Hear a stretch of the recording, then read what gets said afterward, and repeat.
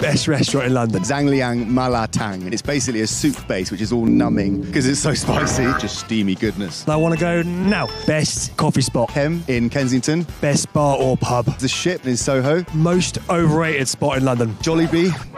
There's just way more exciting Filipino street food that could be had. There needs to be a lot more Filipino fast food in London. Most underrated spot in London. Udon Murugami in Waterloo Station. Just getting a big belly full of slurpy udon noodles and a nice stock and having a nice nap on the train. Just the best. That's a great shout. Where are you desperate to try? The Devonshire pub. Oshan? St Rogers, yeah. And I'm cadging for an invite to that. Best bakery. Lisboa Patisserie on Goulburn Road. Pashish Janata. They're just incredible. Best pizza.